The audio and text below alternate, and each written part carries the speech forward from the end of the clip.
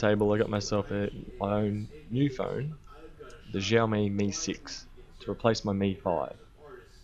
Now this is going to be quite a few different requirements, but I'm going to unlock the bootloader and then install MIUI EU.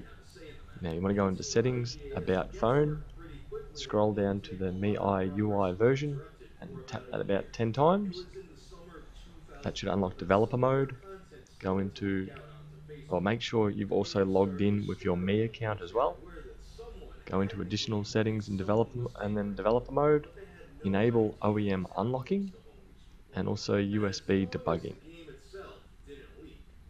So make sure you've got your Mi account installed and you've waited the correct amount of time for Xiaomi to unlock it, which is on this phone 72 hours. And then you're going to boot into Fastboot mode by holding volume down and power when the device is off. So still holding, and bam, we're in Fastboot mode. Now the next requirement would need to be having installed called Mi Unlocker, which is available on the Xiaomi website. Once you're in Fastboot mode, connect it up with your Mi account entered in on the app on the computer and also logged in on your Xiaomi phone. You should hopefully see a screen similar to this. So for me the unlock's been successful, and on the phone it says unlocked. From there I'm going to go straight back into Fastboot mode, and then I'm going to install TWRP on this phone. I will have a link in the description on the version that I used, and you'll be able to download it from there. You will also require to have a program called Minimal ADB and Fastboot. This is for a command prompt that you can enter everything in on.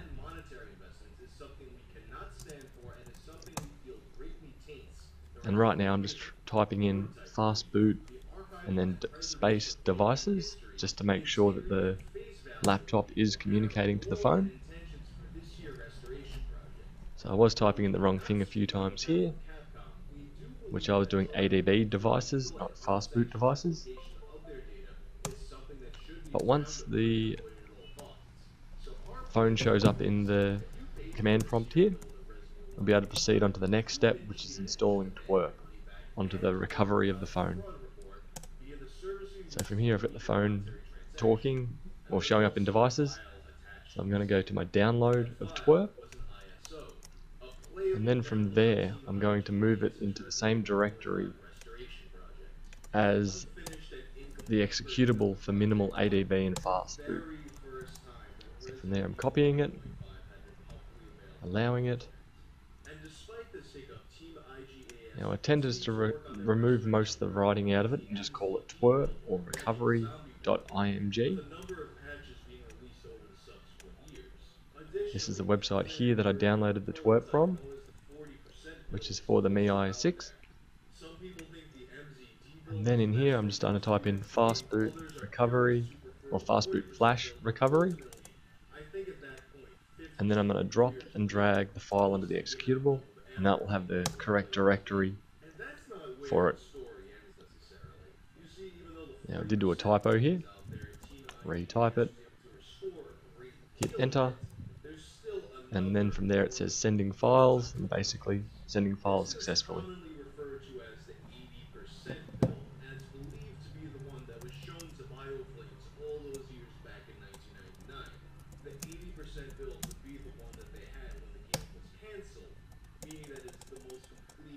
And now from here I'm going to turn the phone off, now that TWRP's been successfully installed, and now I'm holding volume up and power. And as we see, TWRP was successfully installed. I'm going to swipe to unlock, swipe to allow modifications. First thing I'm going to do from there is go into wipe, do a full factory wipe on the phone, otherwise your install will fail. I usually do the other wipes that are available there as well. And then from here, I'm going to copy onto the phone, onto the internal storage of the phone. That's the MIUI EU ROM, which is available on here, which there will be a link in the description on either the direct download or at least the location to get it from. This is a relatively large file. I think it was around 1.4 gig in size. But yeah, I've been very happy with this ROM on my past phones. Currently I'm using a similar version on my Mi 5. As you'll see, I'll copy over the file from there.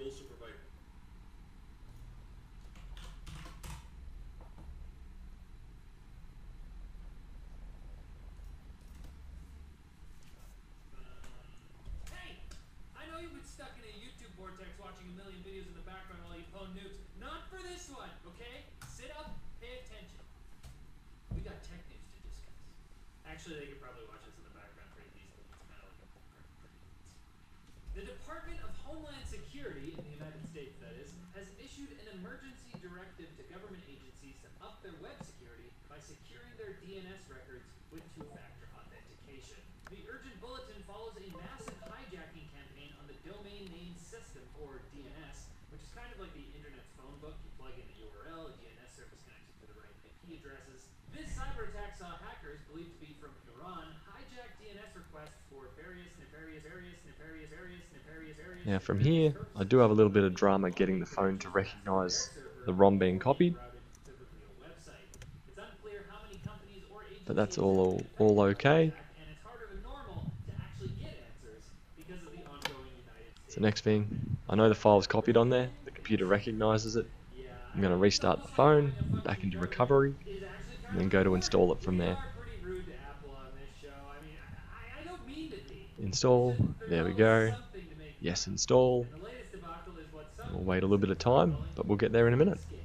Apparently, a lot of MacBook Pros from 2016 and later are experiencing a staged lighting effect, where the screen looks like it's being illuminated by a bunch of lights from below. Users are also reporting that the backlight shuts off completely after opening the lid to a certain degree. As iFixit points out, the problems are reportedly caused by Apple's decision to use a weaker ribbon cable instead of the beefier wire cables used in previous designs, and the new cables aren't up to the stresses of being bent forward and back every time the laptop opens and shuts. And to make matters worse, to fix the problem, you have to replace the whole display with a cord. But of course, which costs around $600 instead of replacing the cables, which cost about $6. Coincidence? Yeah, that is kind of weird. Like it's been successfully installed. I'm going to restart the phone, and then I'll give it a bit more time from there. Here I have put the video in fast forward. I think roughly it took about 2 to 5 minutes to do this. And then once this is finished, the ROM is installed and you're right to go from there. I will just have a bit of a flick around on here just to show you what version it is. But overall it's installed fine. One advantage I do like with installing the EU ROM versus stock is that on the Mi 5 and Mi 6 you're able to do the full screen gestures, which by default, due to the screen resolution I believe, that's not enabled. So from here I'll quickly click through. All of this being very standard, very expected. Speaking of doinky, how about a phone with no buttons?